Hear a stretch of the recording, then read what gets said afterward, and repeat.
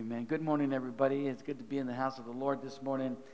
And this morning, we are on the verge. Let me prepare you. First of all, wait a minute. Let me prepare myself, because I have a feeling I'm not going to make you happy today. So I'm going to be talking about a subject that is probably voodoo in the church today. I'm going to bring a subject up that I don't think wants to be touched with a 10-foot pole. But I prayed and I asked the Lord that this must be said, and I asked the Lord to help me with the right heart, and I asked the Lord that gives you the right heart to listen. So I don't want nobody getting mad at me. I'm going to talk about politics. And you know the old saying that says you don't talk about religion and politics when you're out there in the world. But you realize that God is all about politics. God is all about government. He really is. As a matter of fact, I didn't plan on doing this but it fits. For those of you that have been with us for through the month of September, we talked about the blessing and how God wants to bless His people. And then I mentioned to you that at the very end, and we'll come back to it maybe in November, but in the very end, God told Moses to tell his brother Aaron and his sons, to also pray this blessing upon the children of Israel, upon the people of God. Listen very carefully. Do not be distracted here this morning. And so when we see the priestly line, it really didn't end. It did end physically to a point, because the high priest Jesus came in and just totally took ownership and became the high priest. No more priest. We only need one, the high priest, Jesus Christ, and He's still alive. Got it? All right. So we don't need, but there's still a priestly line, and guess what? You're it. Now we'll talk about that in November.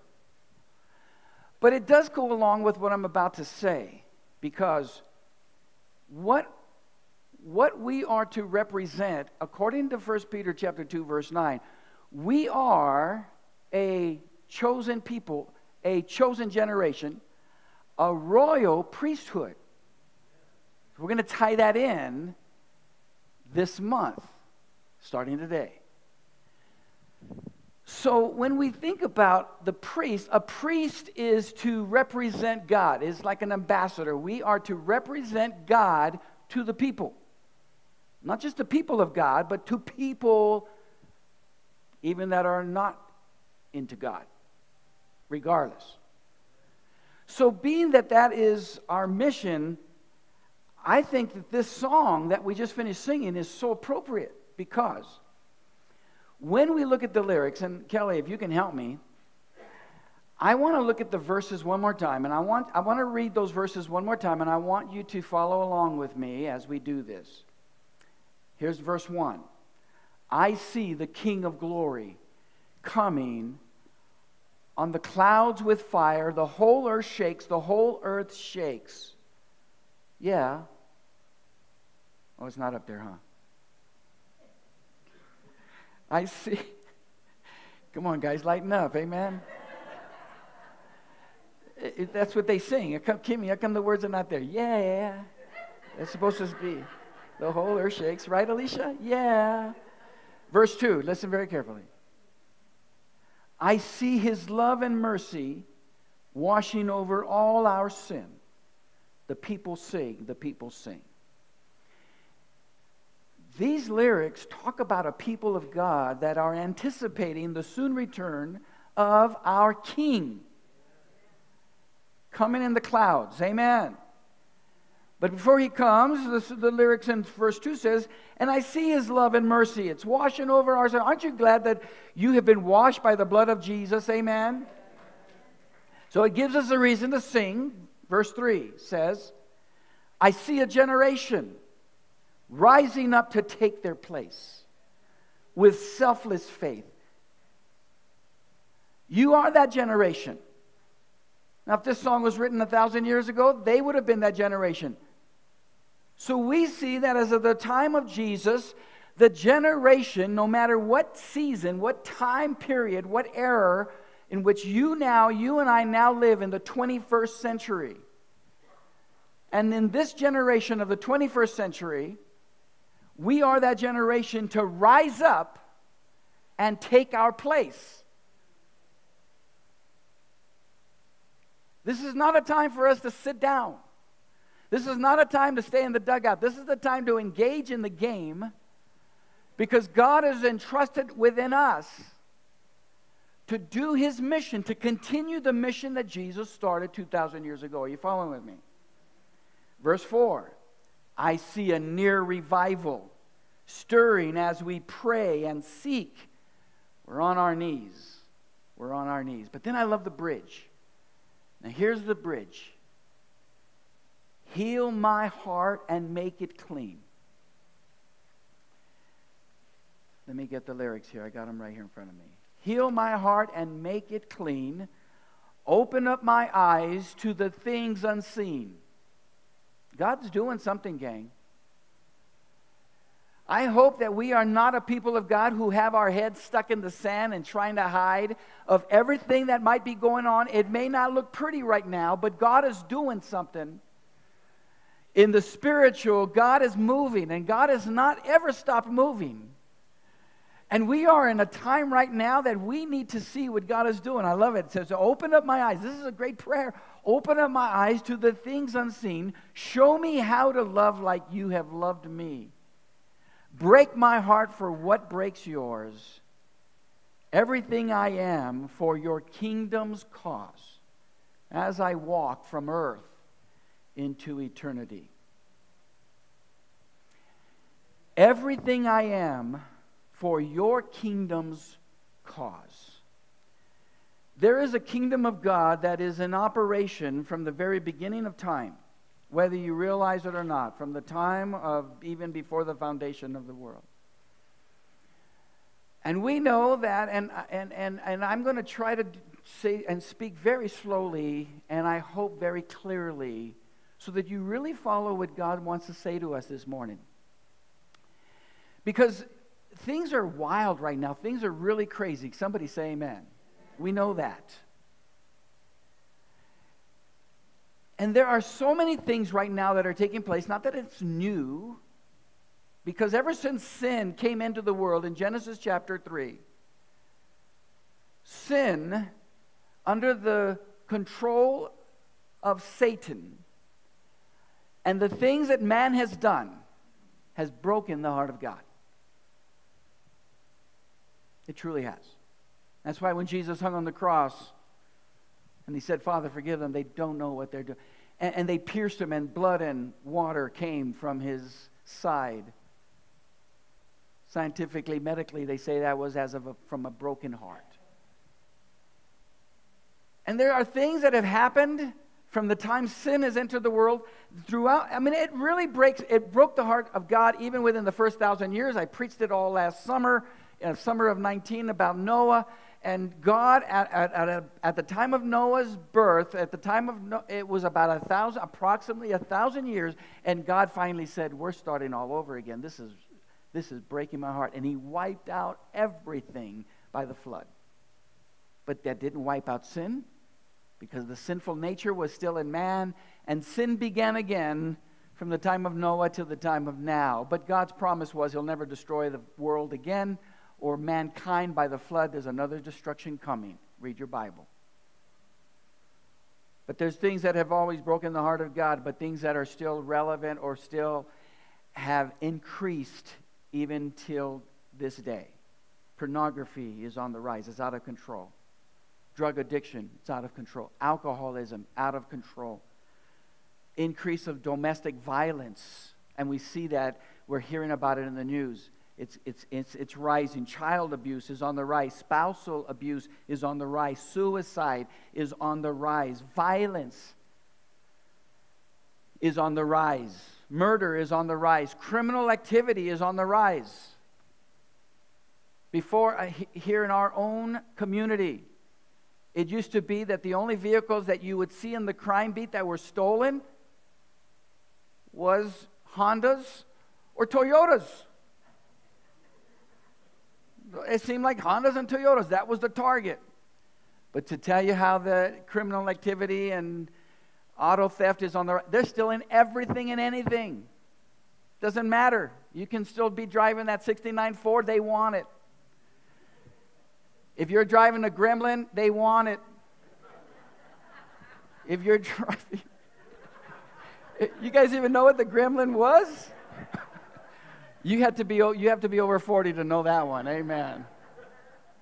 It doesn't matter. They're stealing everything and anything, and they're breaking into cars.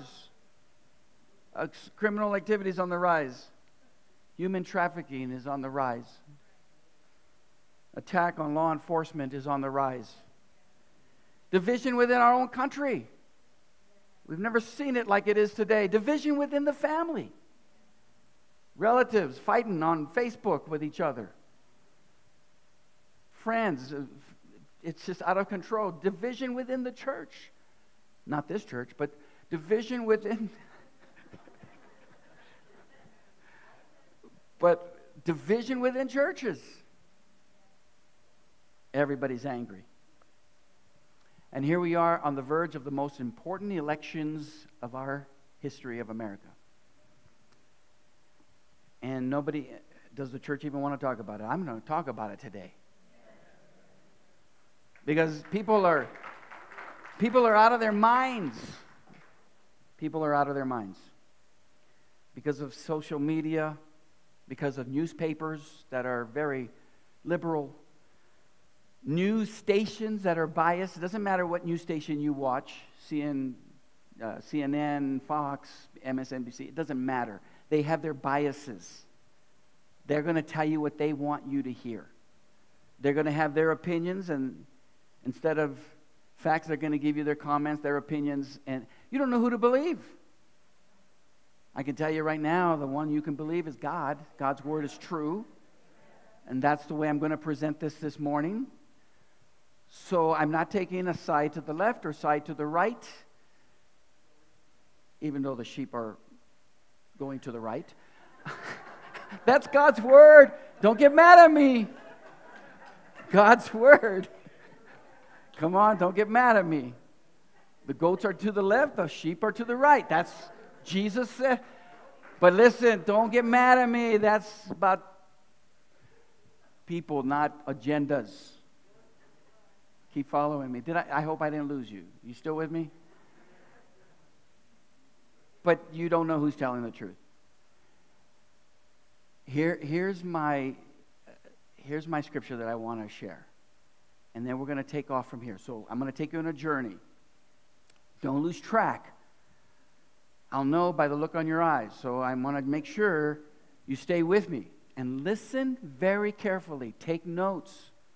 If you don't have something to write down with, you can go back to our website. These are archived, these messages. You can go back, listen to it, check it out. Don't take my word for it. But what I'm about to present to you is strictly God's word. So listen very carefully. So in Romans chapter 12, here's what it says, verse 2. The men use this every Wednesday morning in their Bible study. This is the foundation of the men's Bible study. But here's what verse 2 says. And do not be conformed to this world, but be transformed by the renewing of your mind, that you may prove what is that good and acceptable and perfect will of God. Now, you can argue with that. We all want to know what is that good and acceptable and perfect will of God. Well, in order to know what that good and perfect and acceptable will of God is, you have to go to God's Word. Your opinion and my opinion doesn't matter. Your agenda, my agenda doesn't matter. It doesn't matter what the news says to us, whatever news media you get it from, it doesn't matter. What matters is that there is a perfect will of God. And that's what the Bible says. And in order for you to know what that perfect will of God is, that acceptable and perfect will, You have to have your mind transformed. You and I have to have our minds renewed. You following with me? Now, here's what the word conform means. Here it says, and do not be conformed. You know what the word conformed in the Greek means? The word conformed is from the Greek word sketschemazo, which simply is where we get the English word schematic or scheme. And a schematic or a scheme is a diagram, a plan, an agenda. So when it says, do not be conformed, there is an agenda, there is a plan that is in place. You follow me? And God says, don't follow that plan. Don't follow that diagram. Don't follow that scheme. Do not be conformed to this world. Don't follow that. That's what this verse is telling us. Because the scheme of the world is anti-God. The scheme and the plan of the world is anti-Christ. Anti-God in the Old Testament, Christ, though he was there, they didn't know Christ hadn't, the incarnate Son of God hadn't come, or the carnate Son of God had not come, but the incarnate Son of God was there. They just didn't see it. We see it because we have Scripture to show us. But the carnate Christ didn't come into the New Testament. So in the Old Testament, all that man had was God. And the agenda of the world from the fall of man was anti-God. Why was it anti-God? Because Satan had complete control. Man forfeited that control in Genesis chapter 3. Adam forfeited that, gave dominion back over to Satan. And Satan, since Genesis chapter 3, has had dominion over this world and still does. So there's an anti-God in Old Testament and an anti-Christ in the New Testament. Are you following with me? So there's this plan that has been put in place, this scheme that Satan has. And the reason why I say that, some may say, well, the Antichrist hasn't come yet. No. The spirit of Antichrist is already in place. Jesus himself said, no, not Jesus. John said in 1 John chapter 4, verse 3, the spirit, let me just modify it. The spirit, I don't know if I gave you that. Maybe I did. Let me just read it. The spirit of the Antichrist, which you have heard was coming and is now already in the world. Those are the words of John in 1 John 4:3. So let's go back. Romans 12:2. I want to read it in the NIV this time. It pretty much says the same thing. Don't be conformed to this world, or as NIV says, to the pattern of this world. It says, but be transformed by the renewing of your mind. You will be able to test and approve what God's will and God's pleasing and perfect will. The New Living Translation, I like the way the New Living also says it. Here's that same verse, verse 2. Don't copy the behavior and customs of this world, but let God transform you into a new person by changing the way you think. God wants to change the way we think. And He wants to change the way we think by His Spirit and by His Word. Don't conform to the behavior, the pattern, the customs of this world. Don't conform to the anti-God, anti-Christ agenda. And as followers of Christ, there is a different agenda. There is a different rule that you and I are to follow. And that rule is the rule of the kingdom of God. And in the kingdom of God, there is a king, and his name is King Jesus. Somebody say amen. So, let me continue. Do I have you still? Jesus made it clear. You remember when Jesus was before Pilate? Here's what he told Pilate. Pilate asked him, are you king? And then Jesus says this. He says, Jesus, in John 18:36, he said, my kingdom is not of this world. If my kingdom were of this world, my servants would fight so that I should not be delivered to the Jews. But now my kingdom is not from here. This is what Jesus taught his disciples. This is what Jesus still wants us to understand. Is that though we may live in this world, we are not of this world. If you have been born again, your citizenship now is in heaven. Though we may in a way be a citizen of the United States, this is where physically we may be, but spiritually God has already assigned us to be a citizen in heaven. And there is a spiritual kingdom that we are to abide by.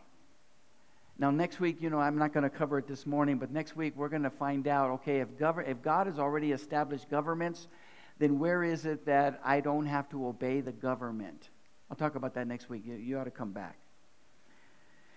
So here we have these first century believers that Jesus taught them, and they passed it on to say, this world is not our home. And we are of a different kingdom. Jesus made it clear. And the first century believers, the followers of Christ, they understood this. And they lived it out by faith, expecting Jesus to come back at any moment, just like we are waiting right now.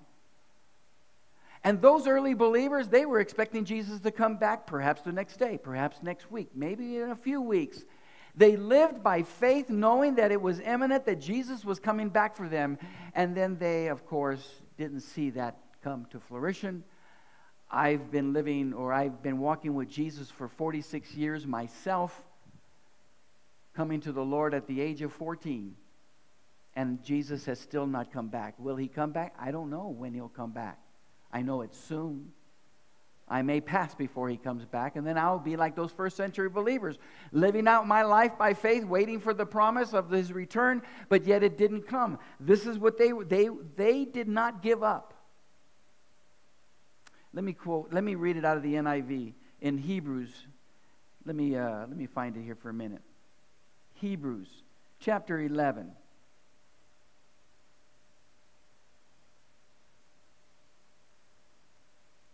Verse 13 through 16. Here's what it says in the NIV. All these people were still living by faith when they died. They did not receive the things promised. They only saw them and welcomed them from a distance, admitting that they were foreigners and strangers on earth. People who say such things show that they are looking for a country of their own. If they had been thinking of the country they had left, they would have had opportunity to return. Instead, they were longing for a better country, a heavenly one. Therefore, God is not ashamed to be called their God, for he has prepared a city for them. Somebody say amen. So when we see this, these people knew that this world was not a permanent home. They were looking forward to the heavenly home. And that's the home that we should be looking forward to. Amen. We have to understand that as the pilgrims, or as they refer to them as pilgrims or sojourners, depending on what translation you're reading, strangers, we're just passing through, gang. We're passing through. And we know that even as we're passing through, and even as we have this world that we're living in, and we trust in God, and God is in control. Somebody say amen. God never has gotten out of control. Does that mean that we should really not care for who wins the election or what issues are voted upon? Should we not even care because, after all, this world's not my home? I'm leaving. I don't care what happens to people around here. That is not the heart of God. And I'll prove it to you why. God's heart is that we make a difference. God's heart is that on November 3rd, you do vote. And I wish I would have told you this sooner, but today is November the 11th, and according to what I understand was October the 5th was the deadline to register. I hope you're registered. I hope you are one that had registered or that has voted. I hope you haven't sent in your vote yet until you had heard this message. Because this is very crucial on November 3rd of what takes place. We absolutely must vote. And I'm going to tell you who to vote, how to vote, without being biased.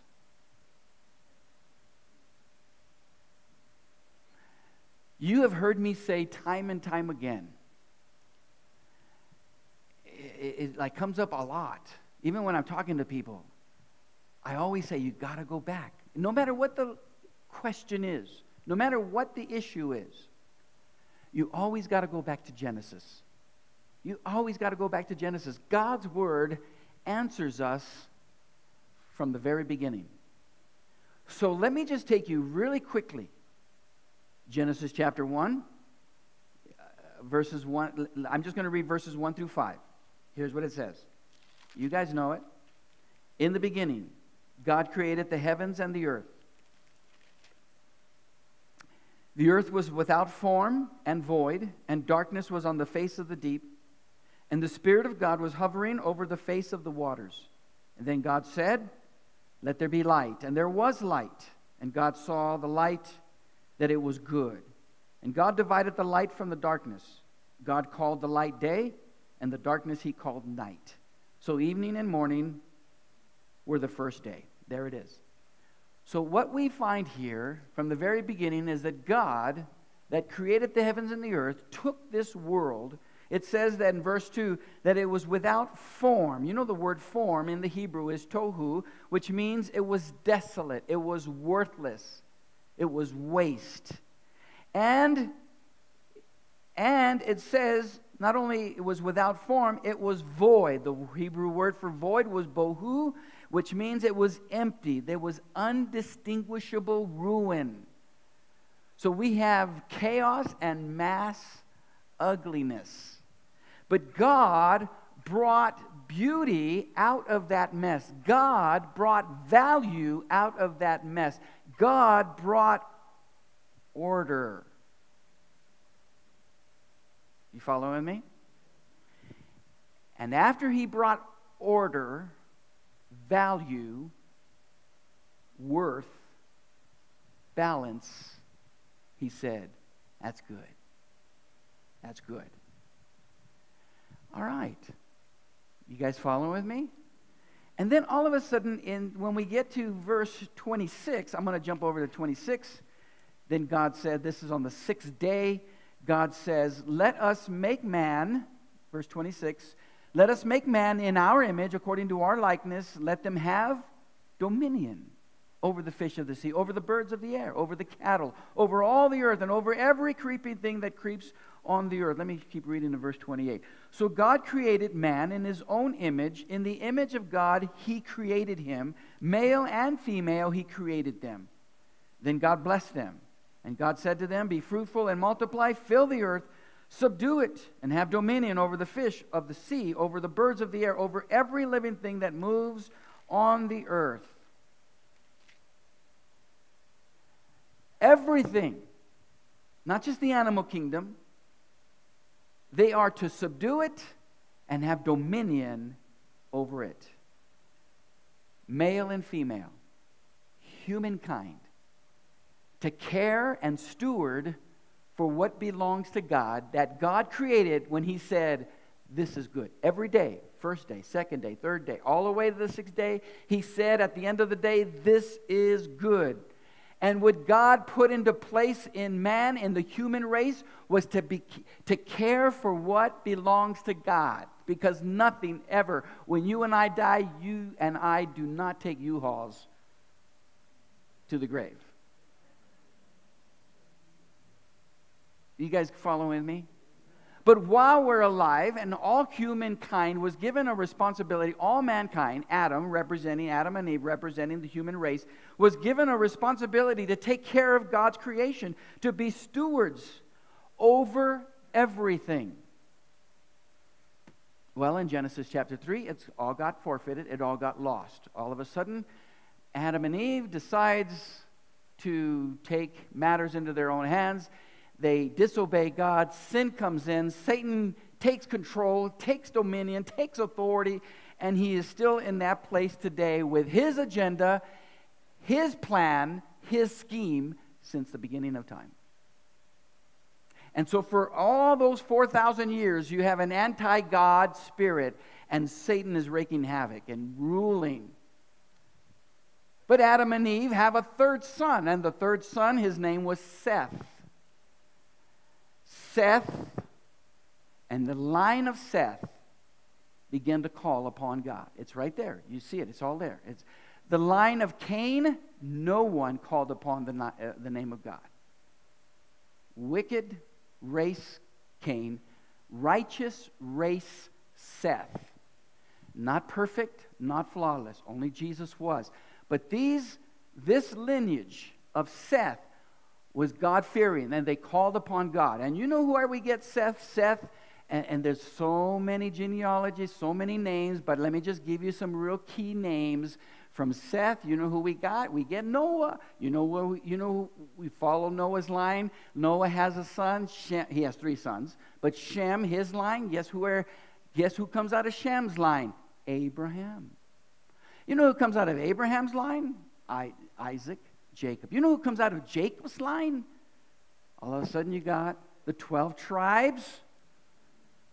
And out of one of those tribes, you got the tribe of Levi.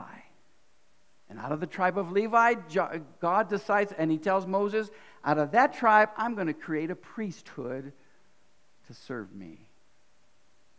And that tribe of Levi was the priest. And the first high priest, one of the sons, was Aaron, brother to Moses. It's interesting that God is the one that told Moses, go set my people free. Oh, God, I can't do this by myself. You guys get into the story, okay? He says, okay, use your brother Aaron. But Aaron and Moses, they're the deliverers. And Aaron the priest. Aaron teaches this to his son, and it goes on for 1,000 years more, or whatever that time period is more. I could probably have that date wrong. But we have this going on all the way until we come to Jesus. And there's all this righteous line that leads us to Jesus. Jesus didn't come from the tribe of Levi, came from the tribe of Judah, but Jesus became the high priest out of the order of Melchizedek. There's a whole lot into this guy, and all those of you that study the Bible, you guys know where I'm going. But here's my point. Jesus comes into the scene, and what Jesus does is he takes back and he reclaims what was lost. Spiritually first, physically later. Because Jesus becomes a second Adam. Where the first Adam, because of his disobedience, sin comes into everybody. But because of the second Adam, sin can be removed or forgiven or, taken out. The wrath, the judgment of sin removed because of Christ. You guys following with me? Now that is spiritually done, but physically, Christ will reclaim, Christ will restore that which was lost in the garden. Now, we have a long time to wait for that because we have to wait till he, and you know, I don't know if I gave you this scripture, but I think this is probably a good time to quote this. Let me see if I found it. I think I wrote it down. Well, here's what Jesus, Ephesians chapter 1. Yeah, here it is. Let me just quote a few scriptures, and you could write these down. Ephesians chapter 1, verses 19 through 23. I want to read it out of the New Living. Are you guys with me this morning? Here's what it says. I also pray that you will understand the incredible greatness of God's power for us who believe him. This is the same mighty power that raised Christ from the dead and seated him in the place of honor at God's right hand in the heavenly realms. Now he is far above any ruler or authority or power or leader or anything else, not only in this world, but also in the world to come. God has put all things under the authority of Christ and has made him head over all things for the benefit of the church. And the church is his body. It is made full and complete by Christ, who fills all things everywhere with himself. So God, that's already been established because of Christ rising from the dead. And Jesus himself said, you guys remember when he told his disciples after the resurrection, he says, all authority has been given to me. All authority in heaven and on earth, all authority. So Jesus reclaims all authority, takes that back from what Satan has, even though Jesus hasn't in the physical, that hasn't happened, because that won't happen until he comes back. Not the rapture, but the second coming after the tribulation. You guys following me? Okay, now I see the deer in the headlights.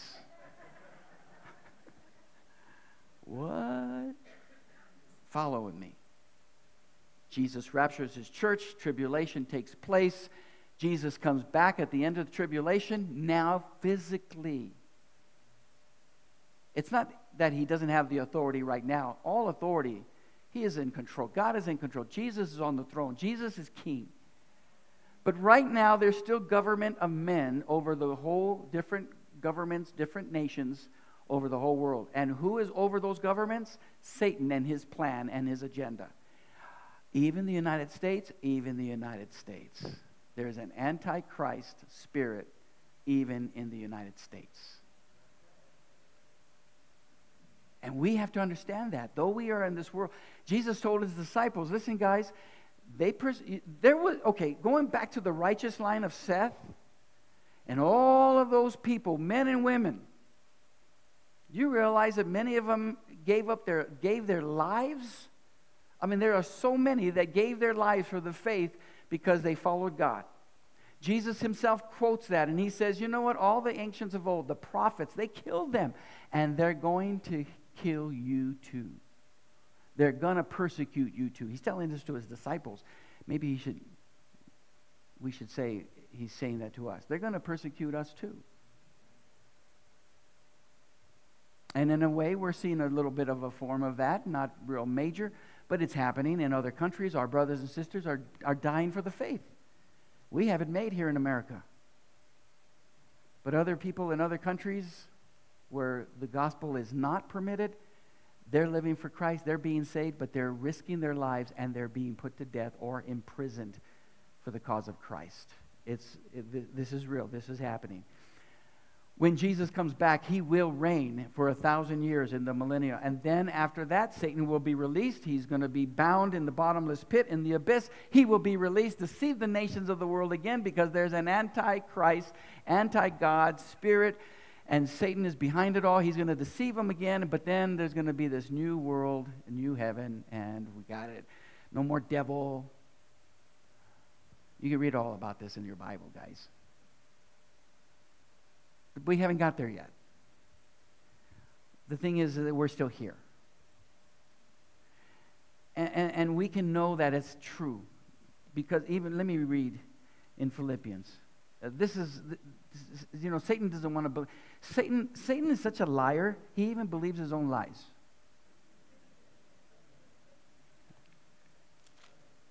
That's the funny thing about liars, is liars don't even think they're lying. They just believe it, and they're outright lying, and they just really believe that they're telling the truth, but they're so deceived and they're lying.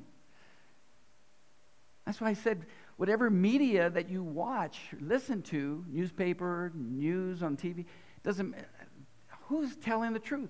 They're probably all lying. Satan has truly deceived. Here's what it says in Philippians chapter 2, verse 9. Let me begin reading verse. Therefore, God also has highly exalted him, Jesus, and given him, Jesus, the name which is above every name, that at the name of Jesus every knee should bow, of those in heaven and those on earth and those under the earth. There you go, devil and all your demons of hell and those that have passed on. And that every tongue should confess that Jesus Christ is Lord, to the glory of God the Father. God has not lost control, even though it seems like the world is out of control.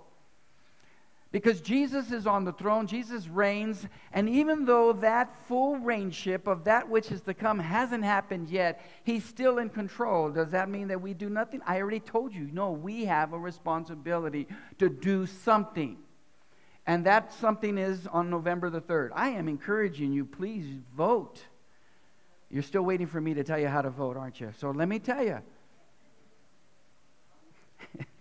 I think you know, we have an allegiance when we were taught to say the Pledge of Allegiance to the American flag.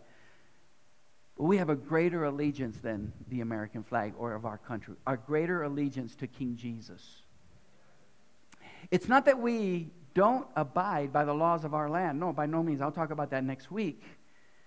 But we see here, and I'm going to get ready to close this, is what I said earlier. I want to put it on the screen now for you, is 1 Peter chapter 2, verse 9. Here's what it says in the NIV. It says, but you are a chosen people. King James says a chosen generation. You are a royal priesthood, a holy nation, God's special possession, that you may declare the praises of him who called you out of darkness into his wonderful light. King James says marvelous light. You are that royal priesthood. You are a kingdom of priests. You are a holy nation. That's what God's word says. A holy nation, a chosen people, a royal priesthood. That's who you are. Just so that we can call ourselves Christians and move around and say, I'm a Christian and I go to a Christian church? No. There's much more responsibility that God has given us. Because we are a holy nation, because we are a royal priesthood, because we are a peculiar people, we must make a difference. And how we make that difference is not based upon my opinion or your opinion. Well, I think we ought to. I think we ought to. And I think, man, that's how you get in fights.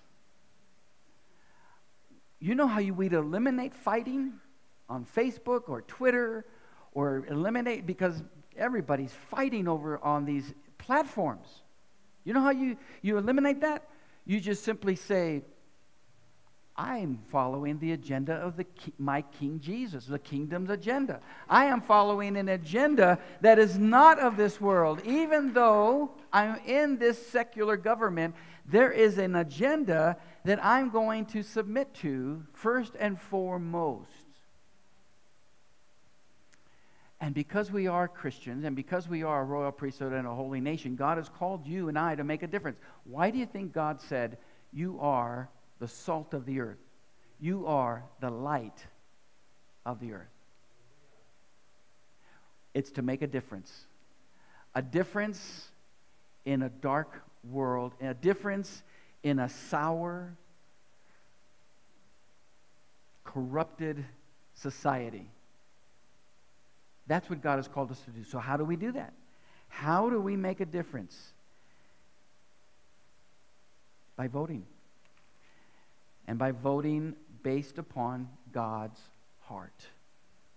That's how you vote. You vote and you line up whatever the issues are, and you say, God, what is it how do you want me to vote? Because both candidates are knuckleheads, amen? You're laughing because you agree with me. Nobody likes Joe Biden. Many don't like Joe Biden. Many don't like Donald Trump. Forget about the personality. Forget about the party. Take that out of your head. Take out of your head Republican or Democrat. Think about what God's Word is all about. God has entrusted us to be stewards of this world. Now, you can't answer for everybody else. You can only answer for yourself. And how we answer for ourselves, it goes all the way back to Genesis, where he says, I've given you a responsibility to take care of what I have created. So that means that anything that is destroyed is not of God. Anything that is killed or murdered is not of God. Anything that goes against human rights is not of God. Anything that goes against the things that God has put into place to value human life is not of God. Do you understand? So as we understand that, it has nothing to do with a party affiliation. So if you are following particular groups on either side that are they all have their names. You guys know their names. I don't have to say their names. There's protest groups on the left and protest groups on the right, and they have an agenda, and they're causing havoc on both, and they're I agree. Oh, what do I agree? Which one do I agree with? You don't agree with any of them. You agree with God's agenda, not their agenda. What is God's agenda? So even though you may think, well, if I vote this way, I'm going to your right, that's your right. I'm getting confused because it's my left. But if I vote to the right, they're going to think I'm Republican. Stop it. We handed you a piece of paper that shows Democrat. Maybe we should have crossed them out. But so block it out. Get a black marker. Maybe we should have done that before we gave you those copies. Get a black marker and mark it out. Well, what about the colors, Pastor? One's blue and one's red. Is that right? One's blue and one's red. We should have colored them red and purple. I don't know. I mean, green and blue or something. Or green and whatever. Black and white. Black and white. Oh, no. Now you're talking social culture. You cannot make anybody happy. We should have just left it gray. It's gray. We should have did it gray so that there's no color, no title. And all you do is you look at what these stand for and how does it line up to God's Word. How simple is that? How simple is that? So you got to rule out your tradition. Well, we've always voted this. My dad used to do this because he was this. And he told us, I remember him telling my mom when I was growing up. My dad didn't, he only had a 6th grade, 7th grade education. But what he was told was, this is for the working man. And he told my mom, Lucy, that when you go in that booth, this is all you want to do is just boom, boom, boom, boom, boom, boom. And it was for the working class. That's what we were told. It's not the same party anymore, guys. That's changed. So don't be deceived by the liars. And there's liars on both sides. So do you understand? I'm not taking a side, but I am taking the side of the kingdom of God. And I want to end this. Kimmy, you guys can come on up. Is this. Line it up with God's Word. Line it up with God's Word.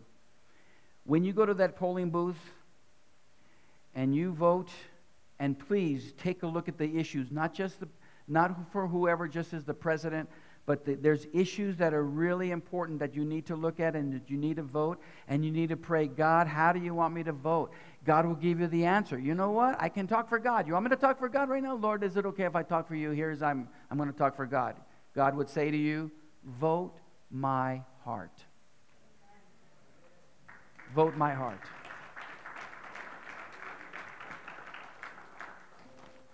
The lyrics of that song, let me pull them up again.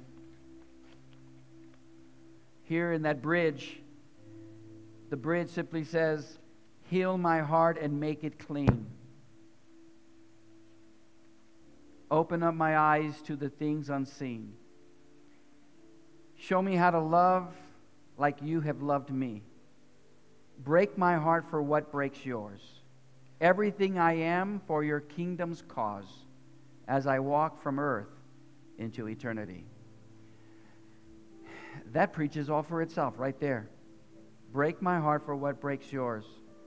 If there are things happening that break the heart of God, and you and I can make a difference by the things we vote for, by the people we put in office. That's what God is entrusting as a steward. That's our responsibility.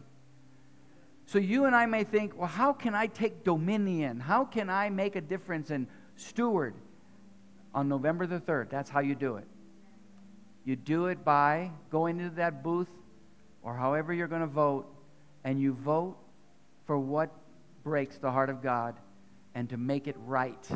So that we continue that godly line all the way from Adam and Seth until this day, the godly line of being born again, and we being called the church to make a difference, to be a light in a dark world. We are in a dark world right now, unlike never before. I've said this before, and I'll say it one more time. Many of you may not have heard me say this, but about a month or 2 months ago, I talked to a 100-year-old man. He was born in the year of 1920. 1920. And he turned 100 years old this year. And I asked him, Bill, man was totally in his right mind, still standing, still functional. I said, Bill, in your 100 years of life, have you ever experienced what was going on in the world today? He said, never, never. And that's why I said, we are living in an unprecedented time like never before. The history of our country hangs in the balance. You and I can make a difference. Vote God's heart. Don't stay home. Don't mail it in or however you're going to do it. Vote and make a difference. Either way, we know in the end, we win.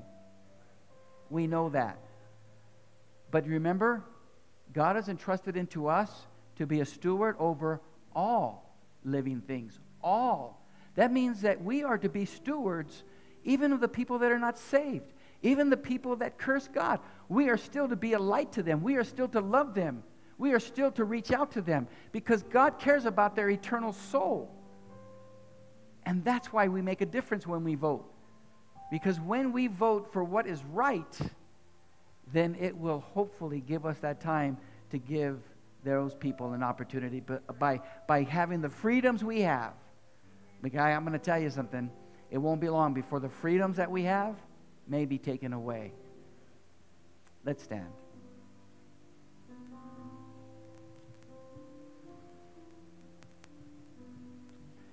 I'd like us just to sing that bridge one more time before we're going to take communion this morning. And as we take communion, and they're preparing for communion right now, we got to realize that, man, this is my way of saying my allegiance is for what He's done for me, to my King, when He went to the cross, gave His life, so that not only I can be free, but that others can be free as well. Amen. Let's pray. Father, I just want to thank You for the opportunity to just present this message with an unbiased heart, but maybe I could say biased in the way of it being Your kingdom. So as we get ready to take communion and honor our King, Lord, we pray that we would be a people who are so, what's the word I want to say, humbled, that You have entrusted to us to be stewards and to care about people around us. And one way we can show that is by the vote we make that will help our country be a country that we pray would turn back to You. A country that has gotten so far away, but for us to pray as Christians, God, let Your mercy and grace continue. Let Your grace abound in a place where there's so much sin, so that God gives opportunity for many more to come to know You as their personal Lord and Savior. So thank You. Father, we love You. We thank You. Prepare our hearts as we take communion. Get ready for communion. Let's sing that bridge. Amen. Heal my heart and make it clean. Open up my eyes to the things unseen. Show me how to love like You have loved me.